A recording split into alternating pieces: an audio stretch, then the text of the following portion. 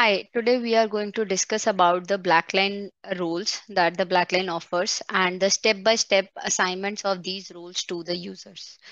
So there are multiple rules that the Blackline offers that we will discuss in next couple of minutes. So as you can see on the screen that I have been logged in as the system admin and I have multiple roles assigned to me in the user assignments. So let's understand how these assignments are done and what are all the roles that can be available.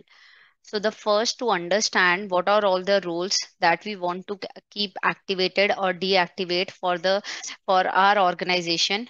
Get into the system settings, and under the system settings in the users menu, go to the role definitions. In the role definitions, you can see there are two categories of the roles. The first green highlighted one are the default and the mandatory roles: preparer, approver, and the reviewer. However, the names of these roles can be modified, like the name reviewer can be changed to the additional approver name. And there is the second bucket of the roles, like which is the red highlighted, which are the optional roles that the Blackline offers. So we can keep it activated. We can activate those roles during our implementation, or we can deactivate, or we can even change the names of these roles basis on the current organization policies. So similar to the roles names, even the status of the workflow can be changed. So if the preparer completes its job, the workflow status shows as the prepared. Similarly, for the reviewer, it instead of the reviewed, it can be changed to the completed. So once the changes have been made, click on save, and then let's understand now what are all these roles signifies and what are their actions and what are their responsibilities in the Blackline. So the first is the preparer, approver, and the reviewer. Those are the three mandatory roles that the Blackline offers.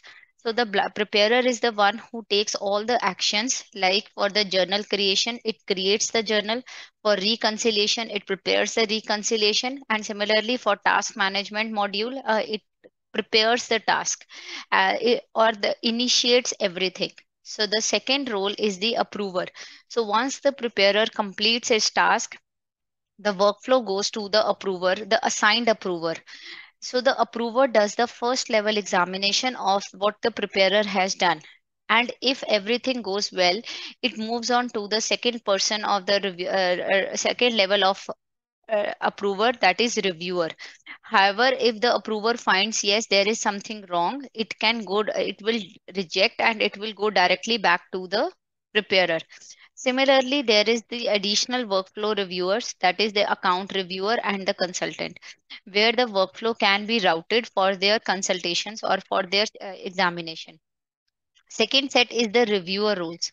So the reviewer roles don't have to take any specific action in the Blackline, but they can oversee and oversight what exactly is happening in their organization, basis on the assignments or basis on the roles that has been assigned to them of what level of the entity structure.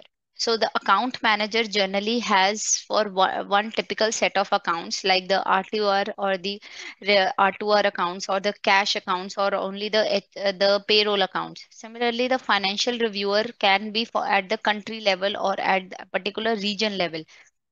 And similarly, for the financial manager, could be at the country level or something like that. So these are the reviewer roles that do the oversight of all the activities that is done by the preparer, approver, and the reviewers. So the next set is the internal auditor and the external auditor. So sometimes the auditors request for some information like reconciliation or the journal entries. So these auditors will directly get access to the Blackline, and that will eliminate the need to specifically share the information by the preparers by email.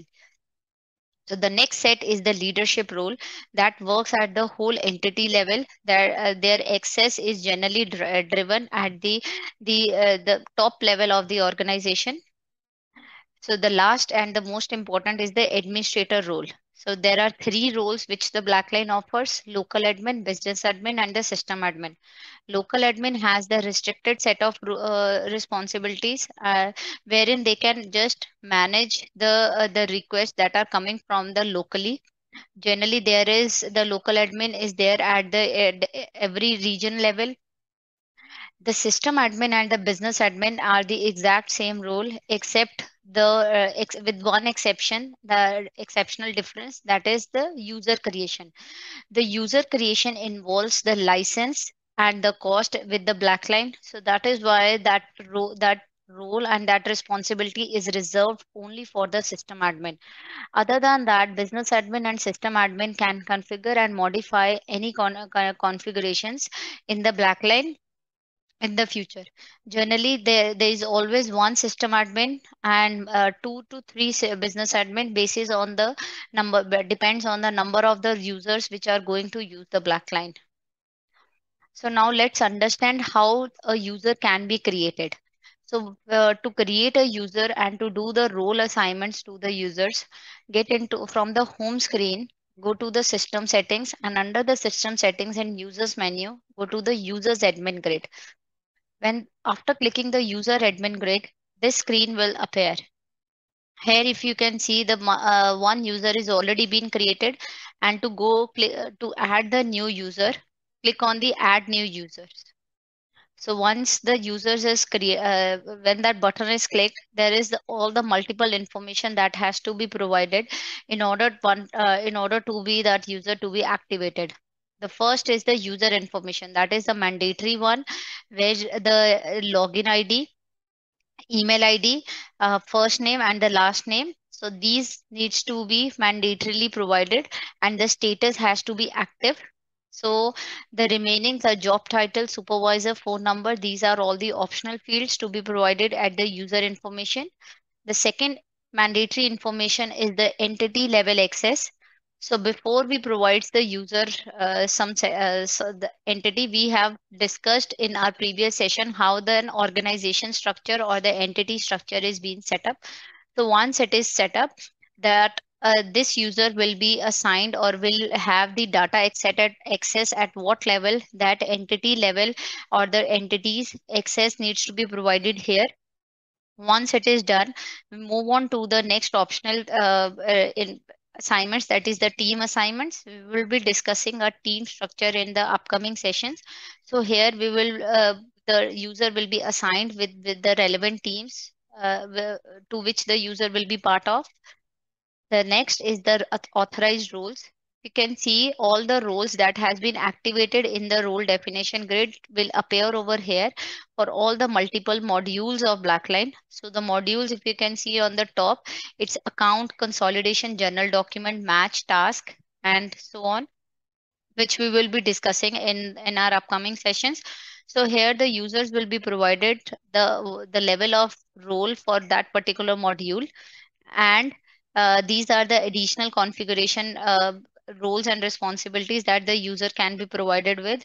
And lastly, click on save. So once the user save button is clicked, the user will get a notification that you have been got you got a Blackline access, and an email will be sent to the users in their email box. So now let's discuss about if we want to deactivate any particular role. For the deactivation, we again go to the roles definitions grid, and there uncheck the roles where where the organization don't want to opt for it. It can be done at the start, or this activity can be done later part in the later part of the Blackline usage as well. So once the deactivate the checkbox is unchecked, clicked on save. Okay, and then going ahead, you will see in the user admin grid, those roles will no longer be visible for the definitions, right? And similarly, once you refresh your screen, you will see on the home screen also those roles will no longer be available to toggle and to select. That's all. Thank you so much.